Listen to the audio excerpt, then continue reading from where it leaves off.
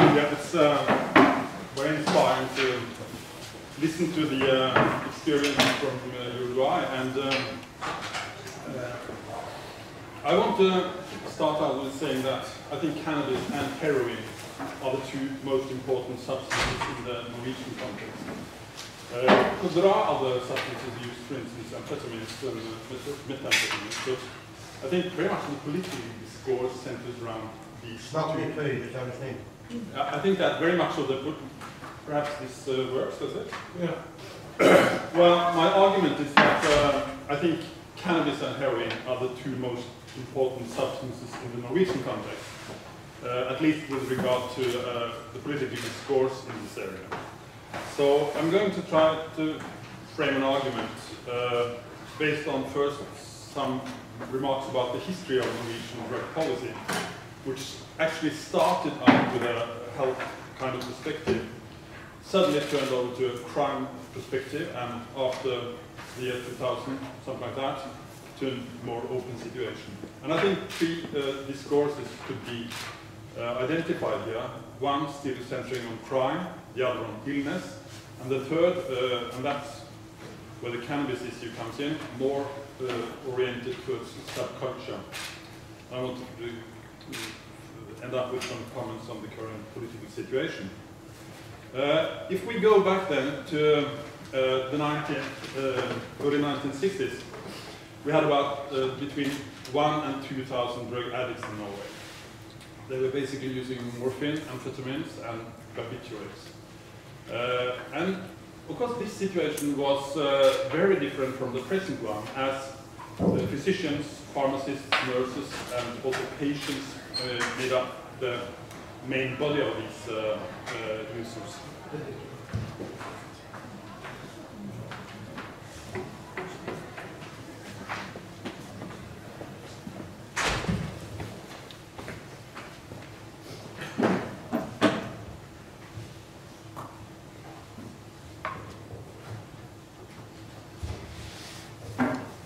And of course, among these between 1,000 and 2,000 drug addicts, physicians, pharmacists, and nurses, and to some degree also patients who had established this habit within the healthcare system were the main group. So there were also some persons with a variety of substance problems, more similar to the present day drug users. But these people were, of course, basically situated on a high level of the society. We almost exclusively saw illness metaphors used of them. None of them were punished. So this was a very different situation from the one that was to come in the mid-1960s. This writer, Tove Ditlevsen, Danish author, writes very beautiful about this situation in her book Gift, which in English means both poison and married. And she was addicted by her first husband, who was a physician. It's a very strong portrait of that kind of addiction that was, in fact, the most typical in all the Nordic countries in the late 50s and the early 1960s. Then something changed, and but before that, the first clinic for drug addicts was established in Norway in 1961. Actually, that was the first in Europe. You had some in the United States, but this was the first in Europe, and it was called Statens Klinikk for Narkomane, Håviland. It was just closed down a year or two ago. And the key actor here was Carl Evang, who was health director in Norway for almost 40 years, from 1936. After he retired, actually wrote the first parliamentary white paper on drug policy in the early 1970s. So it was the health discourse that totally dominated this area up till the mid-1960s. But from 1965, a new regime came, and that was centered on crime. Suddenly, drug abuse, everything related to illegal drugs was not no longer a sign of kind of illness taken care of by the healthcare system. Another regime took hold. And we got in 1964 a new law on pharmaceuticals. The upper penalty limit increased here from 6 months to 2 years of imprisonment. In 1968 we got the paragraph 162, which still works in this area, with a maximum increase in penalty to 6 years. As we all know, in 1971, President Nixon declares war on drugs. And in 1972, the increase went to 10 years, 98, 15 years, and 94, 21 years of prison. That means the Norwegian maximum. So this is, of course, an extreme development, and you don't see this kind of development in the other area. So how could that happen? I have myself some personal memories of this because Carl Evans wrote the first parliamentary white paper here, but actually I was engaged by the Ministry of Social Affairs at that time, just after I finished my education at the university, to write the second paper. That's called Stortingsmelding 13, parliamentary white paper 13. And that was the Norwegian Conservative government, and I wrote most of this. And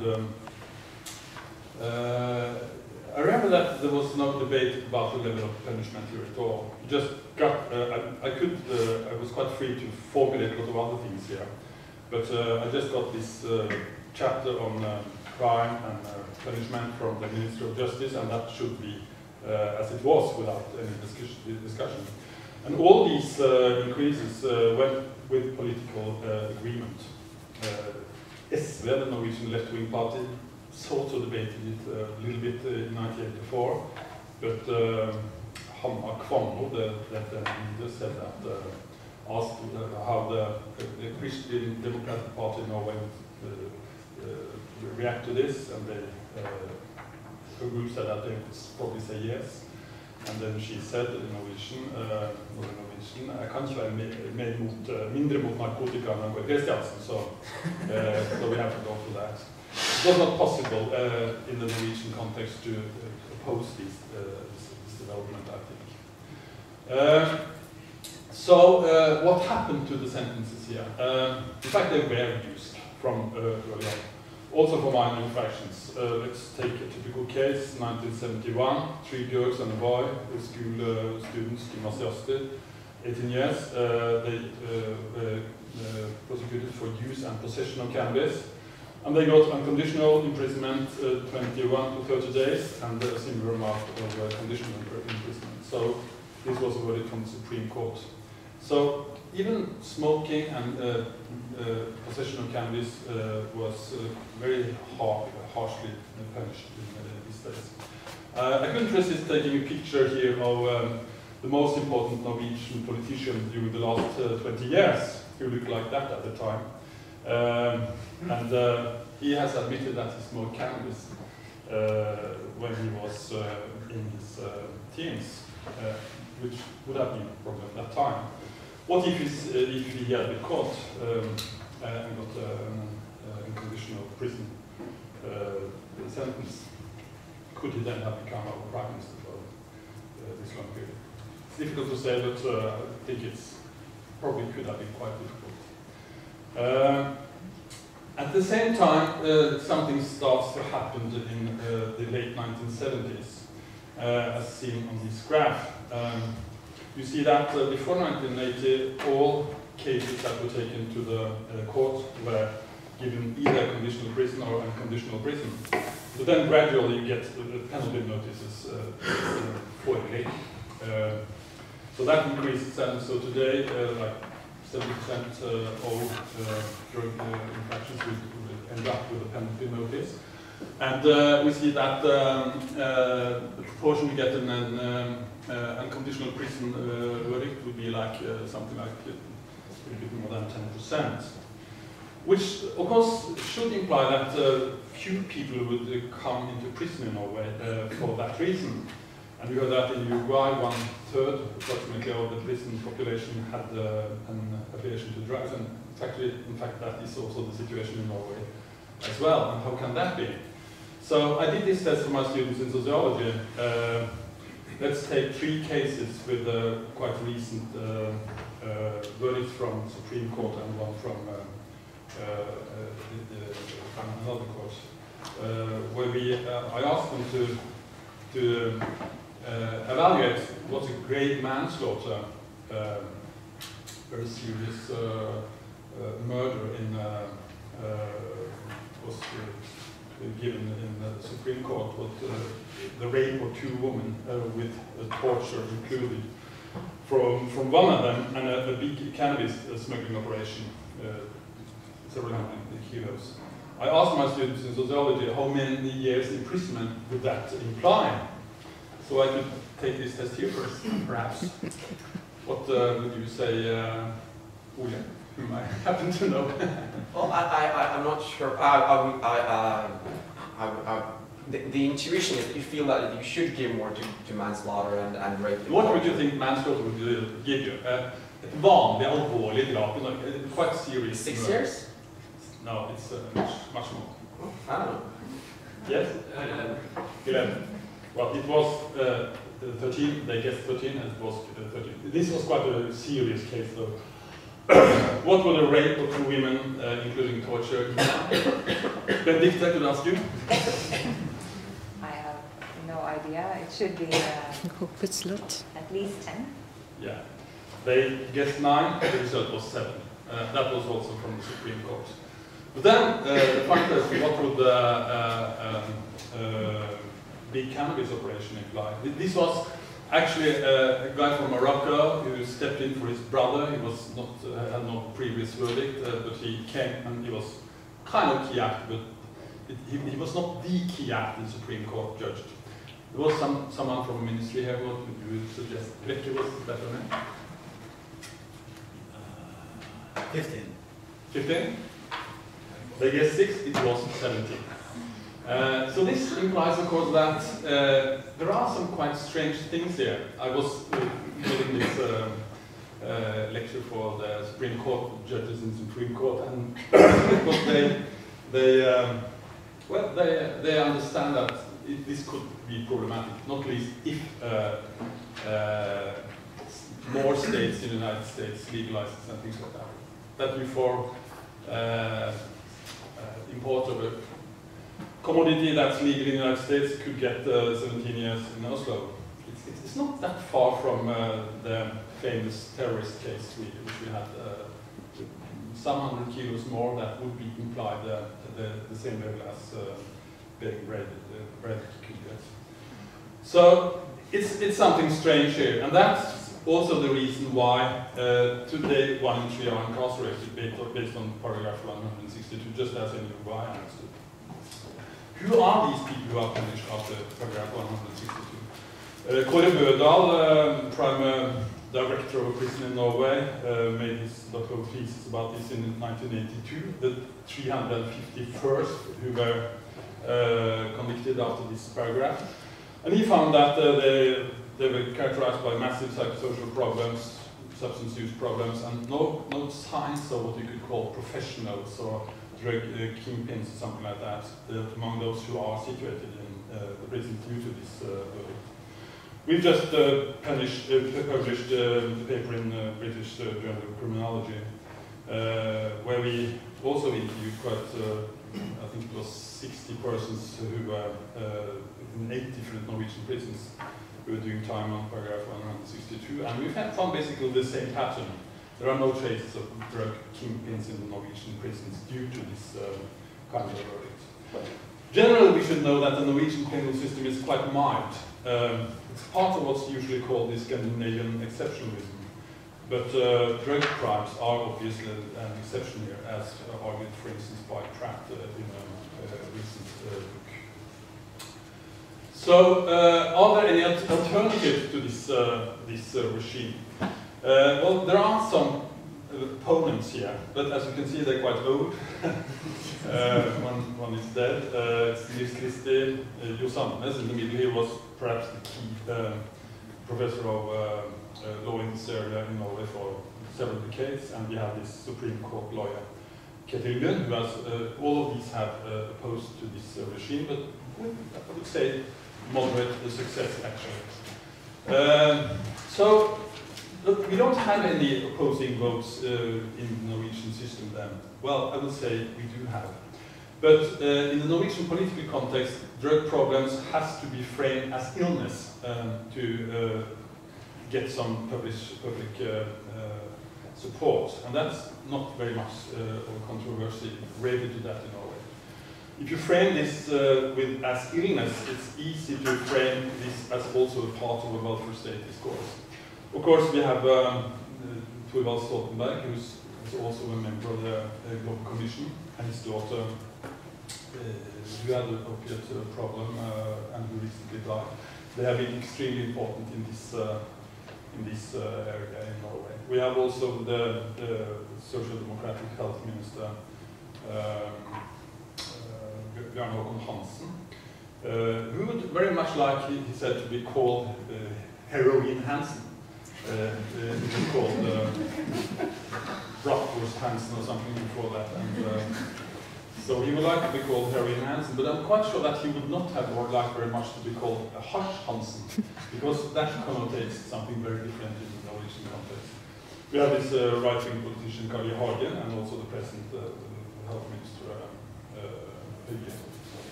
who also basically are, they're all in agreement on these matters. If we could regard drug users as sick, as having health problems, things like that, they should get good treatment and be taken care of in a proper way. So it's, in a way, it's agreement from left to right on this issue in Norway, I would think. For instance, we have today possible situation with heroin substitution in Bergen, in addition to the traditional substitution treatment by in LAR, by methadone soup checks and things like that. I don't think there is a very strong political opposition towards this. That means that if, for instance, the present government would say yes, the Labour Party is about to say yes, I think, you're going to get a very strong political, much problem with that. But what is then the situation with regard to cannabis? The question is, here we see some of the first cannabis uses in Norway, situated between the King's Palace and the University of Oslo in Slottsparken, a picture from 1968 or something like that. And it's very difficult usually to frame these people as ill. I noticed also from Uruguay that was not the concept that typically was used by the former in the former presentation here. So we did this, we've done a couple of studies on this, Sveinung Sandberg and I, who's a professor of criminology, where we done interviews with people selling cannabis along Akerselva in Oslo, present in this book, Street Capital, Black Cannabis Users in a White Welfare State, and also this book about cannabis culture, where we've interviewed 100 cannabis users. And I would say that to very limited degree, it's possible to frame this within the illness domain. I think theories of subculture and also of legality is much more important and better suited to understand the cannabis situation in Norway. If we go to the United States, we see that legalization of cannabis actually was developed through a kind of medicalization process. This picture on the left side here is from Los Angeles, from Venice Beach, where you have this lots of medical marijuana doctors presenting their businesses along this front line here. And we have, quite close to that, have we medical marijuana dispensaries. So you have this situation in the United States where you have like a little bit more than 20 states who have programs for medical marijuana. And I was living in Berkeley, and in Oakland, quite close to Berkeley, we have this marijuana university called Amsterdam, after Oakland and Amsterdam. This is an entire university built up around the medical marijuana. So I think the American situation is characterized by the way, in a way, by legalized legalizing cannabis through medicalization. It started out with this medicalization movement, and now, of course, we have like, I think the last poll said that it was 58% in favor of legalizing cannabis as a recreational drug as well. But the movement was actually very interestingly through this legalization, which is in fact legalization medical use quite formally, because it's. I went into some of these shops at West Beach and asked if I could get some marijuana if I had some problems with sleep or felt some unrest and things like that. And then, well, yes, that can of course get that. Also, what the price would be, and they said like, okay, it would be $100. And then when I said, okay, if you think a little bit about that, and they said $50, $30. So it's well, I think that's the situation in California. And of course, if California comes after in 2016 with 40 million inhabitants, and probably they will, I think, then we will have a completely different situation worldwide here. So, do we find any traces of this medicalized cannabis use in Norway? We do to some degree, but to some quite little degree in older age groups. We have a very small minority who now gets prescriptions on Sativex, which was formally introduced in around a year ago. Like 400 got prescriptions in 2013. Basically, patients suffering from multiple sclerosis and late stages of cancer. We have some illegal use with medical justifications, and we wrote a paper about that a year ago. It's found somewhere around. And we have increasingly, we are able to see that ADHD is treated with cannabis in marginal population, for instance in the prisons. These prisons interviews we've done, we see that quite a few people claim they have ADHD. Probably they not often got it from the, always got it from a doctor or physician, but in this way they sort of treat themselves with cannabis. But I would say that basically illness metaphors are very rarely used in the cannabis context, as opposed to the situation with regard to opiates. So if we take a look at the arguments in Washington and Colorado, probably I'd say California will come after in 2016, and probably before that Oregon and Alaska. I was discussing this with the city attorney Pete Holmes in Seattle, who ran for city attorney as on the pro-legalization program. And his arguments goes like, we should not prosecute ordinary youth, cannabis is not more dangerous than alcohol, the war is lost, we will continue to have cannabis whatever we do, and let's attack the mafia as we did in the 1930s. And this program was quite efficient and got him this office in Seattle, and as we know, Washington State was one of the two that legalized last year.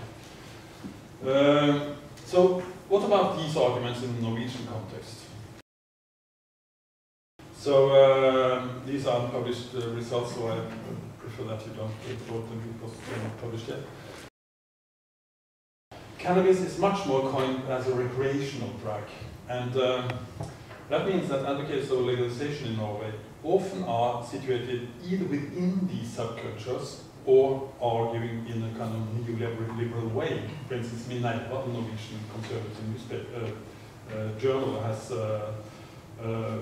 held a debate about these things, and you see that the left wing is much more hesitant with taking this issue.